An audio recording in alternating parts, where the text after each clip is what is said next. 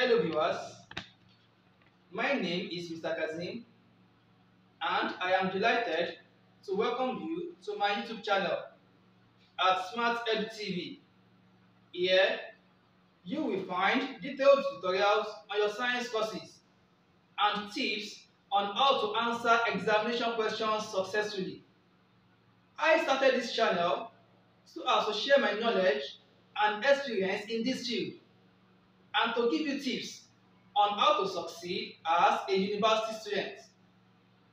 If you are looking for detailed tutorials on physics subjects, chemistry, mathematics, biology, statistics, and the general studies (GST), then you have come to the right channel. So therefore, sit back, relax, and join me on this journey. Don't forget to hit the subscribe button and turn on the notification bell to never miss on an important update. Please remember to also share this video so that others can benefit. Thank you very much. Okay, so the next thing we look at in our experimental physics is compound error. Compound error. So we want to see how we analyze error. We want to see how we treat each of the errors, either in terms of addition or subtraction, or in terms of multiplication or division, or in terms of constant power. So let's see how we want to do that. So the first one we are going to be looking at under compound error is the case of addition or subtraction. Addition or subtraction. Given that P equals x plus y. Given that P equals x plus y. From here, the maximum error in P, denoted by del P, maximum error in P is given as the error in x plus the error in y. This is how we evaluate the maximum error in P in terms of addition. Similarly, in terms of subtraction, we are going to have, if P equals x minus y, we are going to have error in P to be equal to error in x, maximum error in x, minus error in plus error in what? Y. What do we notice here? Either it is addition or subtraction. We notice that errors are always added, irrespective of being addition or subtraction. We always add error in experimental physics. Please take note of that. We don't subtract errors. Errors are always added. Let's see an example on this. Example. So let's take this example so that we understand what we are trying to say perfectly well. Example. The internal and external diameter of a metal pipe. The internal and external diameter of a metal pipe is defined as the internal and external diameter of a metal pipe is defined as D1 equals 33 plus or minus 1 millimeters, and D2 diameter 2 is defined as 45 plus or minus 2 millimeters. We are given the D1 and D2. So from there, we are going to calculate the percentage error in the thickness of the pipe. Calculate the percentage error in the thickness of the pipe. How do we calculate the percentage error in the thickness of the pipe? Given the first pipe, the diameter of the first pipe, D1, to be this, and the diameter of the second pipe, D2, should be this. So I want to calculate the percentage error in the thickness of the pipe. The first thing, I need the thickness of that pipe. How do I get thickness? Thickness of the pipe is given as the difference in the diameters. That is, the higher diameter minus lower diameter. That is, D2 minus D1, which will give us, so from here, please take note of these values. Look at the first diameter, D1. I'm having 33 plus or minus 1 millimeters. Each of these terms, they have their what? Meaning. The first one here is the actual value of that diameter 1. Why this other value is the what? Error that is associated to diameter 1. Similarly, for diameter 2, this 45 here is the actual value of the diameter 2.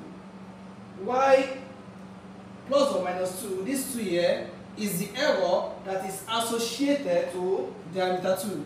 So for us to get the thickness, it means the actual thickness, the diameter 2, which is what? 45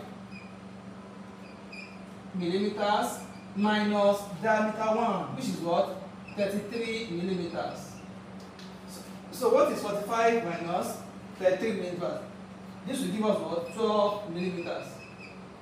So this is what? The thickness of that pipe. This is the thickness of that what? Pipe. Now, we want to calculate what? The what? Percentage error in thickness. Since I am putting the what? The actual value of the thickness to be what? 12 millimeters. And also, I need to calculate the error in the thickness of what? Of that pipe. From the first value, I got the what? The actual value of the thickness. So from this second value here that is associated to the error, I can use it to get what? The error in what? In that thickness. That is the error in thickness. The error in what? The thickness of the pipe will give us the error what? In the first one plus the error in what? The second one. That is error in diameter 1 plus error in diameter 2. What is my error in diameter 1? My error in diameter 1 is what? 1. Plus, what is error in what? In diameter 2? The error in diameter 2 is what? 2. 1 plus 2 will give us 3. So we have 3 millimeters. So that means the actual value of the thickness is 12 millimeters, while the error that is associated to that thickness is 3 millimeters. So from there, we can now calculate our percentage error. Therefore, the percentage error in the thickness of the pipe, the percentage error is given by the formula error over actual value multiplied by 100%. The error that we've gotten over the actual value multiplied by what? 100%. This will give us, what is our error? Our error is 3 over the actual value is what? 12 multiplied by 100%. And this will give us 25%. So 25% is the percentage error that is associated to the thickness of that pipe. Is that clear? Okay. So we move to the second one. We look at the case of addition or subtraction. And what we notice? We notice that either addition or it is subtraction, errors are always added. In experimental physics, we don't subtract error. Errors are always added. So let's now see what happens in case of what? Multiplication.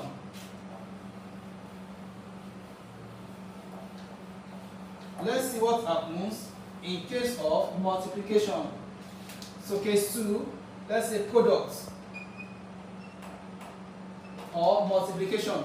Given that P equals the product of x and y. Given that P equals the product of x and what? Y. The maximum error in P is defined as error in P over actual value of P equals error in X over actual value of X plus error in Y over the actual value of Y. This is how we evaluate the maximum error in P in terms of product or multiplication. Please take note of this. This is quite different from the first one. In terms of addition or subtraction, I don't include this. But in terms of product or multiplication, you can see I'm including the actual value. Please, let's take note of that. So this is how we calculate the maximum error in P. Similarly, the standard error in P, if I want to calculate the standard error in P in terms of multiplication, it simply means that I should square each of these terms. That is, the standard error in P, the standard error in P can be given as error in P over actual value of P all squared equals error in X over actual value of X all squared plus error in Y over actual value of Y all squared. This is how we calculate the standard error in P. In which, at the end of the day, if I square these guys so that this P square can go to the other side, so that error in P square will give us the whole of this with P. In which, for me to remove the square, I can now find the square root of both sides. In such case, I'm going to be left with something like this.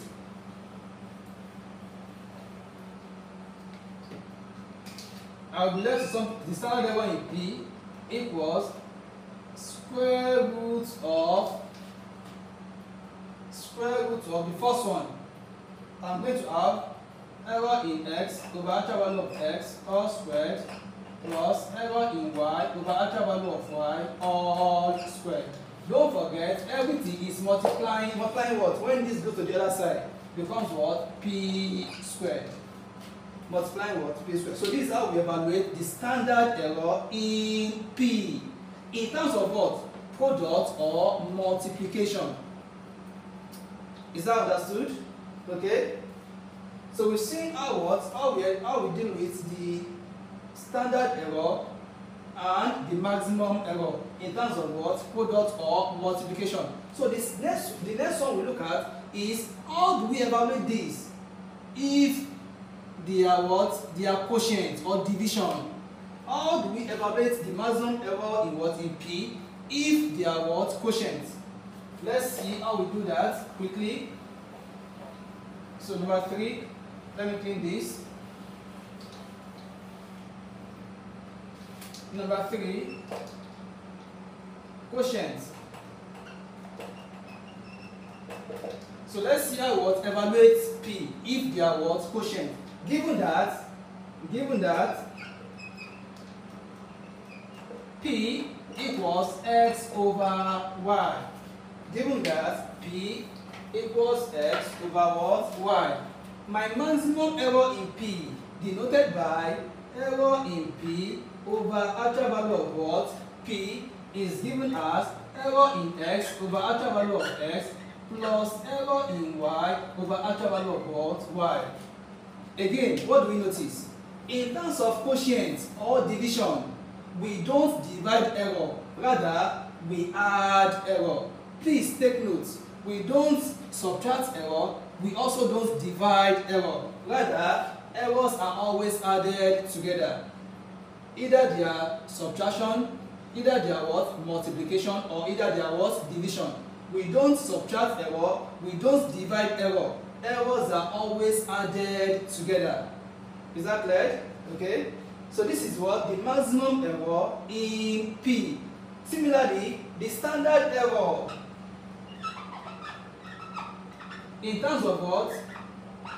Quotient is also given as error in P over actual value of P all squared equals error in X over actual value of X all squared plus error in y over actual value of y all squared. This is how we evaluate the standard error in P in terms of what? Quotient, which is similar to what we have in terms of what? Product. Please, let's take note of that. So let's look at one or two examples under this so that we understand what we are trying to say clearly. Cut.